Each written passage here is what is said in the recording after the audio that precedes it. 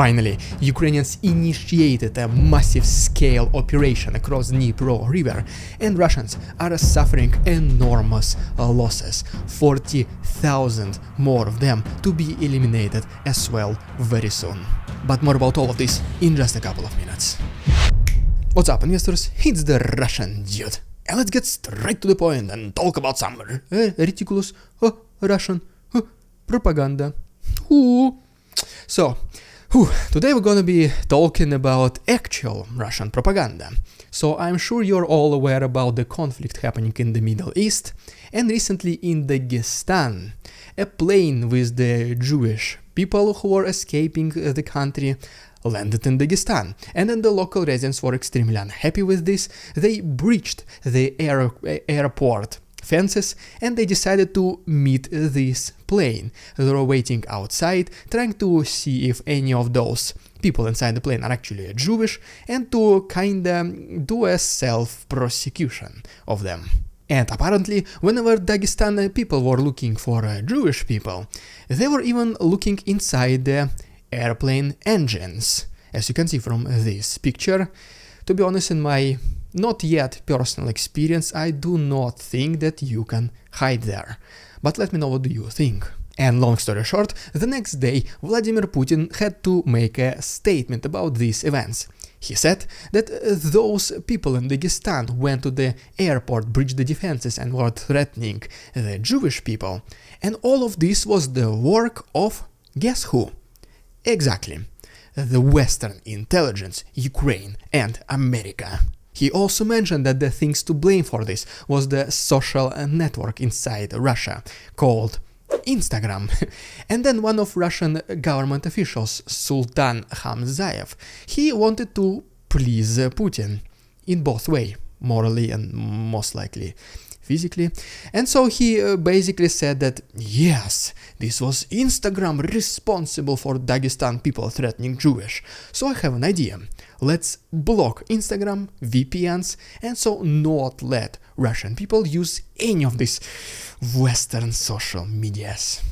But it was not as ridiculous as the statement by the head of Dagestan, Sergei Melikov. He basically said that those people, they should restore their reputation and their patriotic feelings, I guess somehow disconnected, and he said that they should volunteer to go fight in Ukraine, and he expects that majority of these people will actually volunteer to go to war. I can only imagine if this is real volunteers, or it's gonna be volunteering Russian style, when you just go to a room which is connected to the military truck just for the medical examination, and then the next time you open your eyes, you are in the front line, somewhere in the east of Ukraine. But okay, jokes aside, now let me give you a very quick update from the east of Ukraine, where Russians already suffering record-breaking losses, and then there will be 40,000 more to come. And then we'll talk about the situation in the south, where Ukrainians initiated massive-scale operation across Dnipro river in the southern Kherson region. And first of all, as we refer to the report by the Institute for the Study of War, Russians continue their offensive along Kupiansk-Svatove-Kreminna frontline with no reported success so far, but Ukrainians prioritize their attention mainly next to Bakhmut. In addition to that, Russians attempted an advancement to the east of Torske, but this was successfully repelled by Ukrainians, and as a result of this, they were also able to destroy 2 Russian tanks. Then we have even more attempts of Russians to advance along the eastern front lines, such as for example in this video where the Russian tank driver did not notice a mine, it obviously exploded, and then there was an extremely big ball of fire, and a lot of Russians inside these vehicles, they, I guess, fell asleep. But over the weekend, we received an extremely interesting to watch video from Bakhmut, where Ukrainians once again they continue their attempts, mainly to the south of the city pretty much every single day, and they released another video, pretty much compilation of these combat activities. It is extremely intense. There is a big fire from both sides, but as a result of this, Ukrainians will be a little bit more victorious in the end. The video is definitely worth watching, so if you want to see the full uncensored version, it will be available on my Patreon. The link is down below and there is 1 week of free access. But wait, there is more. Because Russians tried to regain their lost quote-unquote positions in Klishivka and they launched another offensive against this settlement. But as you can see from this another video, this has been successfully and fully repelled by Ukrainians. No chances for Russians at all. And then another relatively big group of Russian infantry has been destroyed by Ukrainian artillery to the north of Avdiivka. But without a doubt, the most significant combat activities in the east for the last several weeks are happening around Avdiivka, where Russians already suffering massive losses, up to 30% of committed infantry.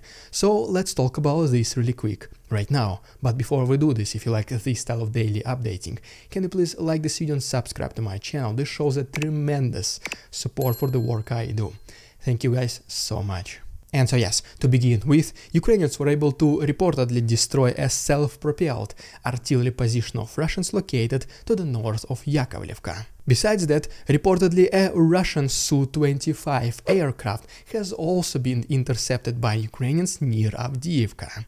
And just overall, 6 concentration of Russian forces and ammunition depot, 3 air defense systems and 6 artillery units has been destroyed by Ukrainians overall in the last 24 hours. And even according to the British intelligence report, Russians have been committing the biggest number of forces in the smallest attack around Avdiivka since approximately middle October, and reportedly up to 8 brigades of Russians have been used in these attacks, and the casualties are record-breaking in terms of percentage pretty much in any battle since the beginning of this war. And here is exactly what I mean. According to the representative of Ukrainian forces Alexander Shtupun, in the last 19 days of Russian invasion into Avdiivka, they lost at least 6,500 people, in addition to 250 total number of military equipment and vehicles. And if we're talking about 8 brigades, which are approximately 2,000 to 2,500 in each, 6,500 losses are approximately equal to more than 30% loss rate in slightly less than 3 weeks. And how much land Russians were able to capture? Well, according to this map, in the entirety of Avdiivka invasion, they only advanced approximately 1.7 kilometers at a cost of 30% losses among the personnel. And if we take a look at this map, this is how much Russians were able to advance over the weekend. This is the total advancement to the west of Vesele, as you can see right here, and going down, this is the total advancement to the west of Opetne. Once again, the losses are 6,500 people. But it looks like that it is not yet enough for Russians. According to the same Alexander Shtupun, they are now concentrating even more forces, and potentially their next attack will be against Avdiivka plant. And at this very moment, the estimated number of Russian soldiers is close to 40,000. And knowing the rate at which they are being lost, we're expecting the majority of them to be lost or eliminated in the near future as well. And well, there you have it. Now let me give you, as promised, a brief update from the south of Ukraine before we can talk about a massive scale operation of Ukrainians across Dnipro river in the southern Kherson. But first of all, let's make a quick stop in Sevastopol, where local residents recently heard at least 5 extremely loud noises, which is confirmed by this video right here. But according to the Russian Ministry of Defense, the total number of Ukrainian missiles which were launched, including attack mass, it was number of 8, and obviously Russians intercepted all of them. So I have no idea how I have videos like this. Probably the black smoke is just a CGI or computer graphics. And then, according to Russian military correspondents, even more Ukrainian missiles have been launched from the territory of most likely Mykolaiv region against the Russian concentration located in Avdiivka, as you can see right here on this map. And speaking about aerial attacks, Ukrainian air defense is pretty good recently, because according to the last 24 hours, they were able to intercept all 12 of Russian Shahed drones and 2 Ha-59 missiles. And ultimately, it looks like that Russians tried to resume their combat activities in Velika Novosilka front line, and as you can see from this video, a Russian armored fighting vehicle with at least 8 crew members next to Pryutny was trying to advance, and was obviously subsequently destroyed by Ukrainians. And due to the lack of response from the Russians, no even medical team tried to approach them. Looks like the majority of them, or maybe even all of them, they fell asleep. And now is the time for the main event of the day, because Ukrainians looks like launched finally a large-scale massive operation across Dnipro river in the southern Kherson. Most likely this is the beginning of the liberation of the rest of the region. And first of all, the very first thing worth mentioning is that Ukrainian artillery was also able to destroy a Russian T-90M modern combat tank along with its infantry and crew members to the south of Podstepny. Next, Ukrainian artillery also was able to destroy another assault group of Russians located next to Krinky. And then, as you can see from this video, which shows us the temporarily occupied Russian territory of the Kherson region, a lot of Russian positions, military bases and concentration of forces are on fire. And even the very same report by the Institute for the Study of War also confirms that Ukrainians now finally are able to start confidently crossing Dnipro river, and the majority of their cross-water obstacle mission is happening to the south of Antonovsky Bridge, and reportedly they were able to push Russian invaders as deep as 7 kilometers into Kherson region and get extremely close to Oleshki, the very first and extremely important city on the left side of Kherson. And I mean, just take a look at this map. This is how much territory became contested by Ukrainians. Yes, for now the territory is only contested, but it only confirms the fact that Ukrainians are starting to cross Dnipro river. They gain even more reinforcements, and much more soldiers are getting on the other side, preparing for the further liberation. And even, potentially, the biggest news from the south for the last several months is that Ukrainian special forces were able to liberate Krinky. They even released this video, which you can see on your screens right now, though this is not yet confirmed by this map. And this is exactly why it is so important. As of right now, it is pretty much 100% certain that Ukrainians were able to cross Dnipro river and even gain the foothold on the left side of Kherson region. And as of right now, they are not able to retreat anymore, simply because they have water behind them, and crossing back is no longer an option. You will become an easy target for the Russians.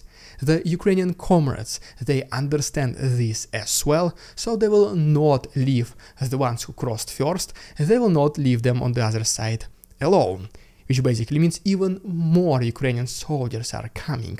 They're about to cross Dnipro as well in the near future, and since it is already, the shore is already under Ukrainian control, the landing operations will be much easier. The very first line of defense of Russians across Dnipro river is now fully breached, and even the very first settlements, such as Krinky, start to be liberated. And as soon as Ukrainians start receiving more help, more soldiers will come, artillery will get closer, helicopters and planes will start flying and destroying the Russian positions on the other side. This is when we might see some very rapid developments in Kherson region, just like we saw exactly 1 year ago in November 2022. And in case Ukrainians are successful here as well, and they are able to liberate the rest of Kherson region, as you can see, Crimea will be fully separated from the rest of occupied Ukraine, making southern logistics for Russians to be a complete nightmare. Last year all of this happened within just several weeks, so let's see how it's going to be this time. It always starts slow, just one settlement liberated at a time, and then the next thing you know, half of the region is also liberated. So if you don't want to miss any of these potentially crucial events in this war, just once again guys, if you don't mind, please subscribe to my channel, it only takes one click. Thank you so much Patreons for your support, and see you tomorrow.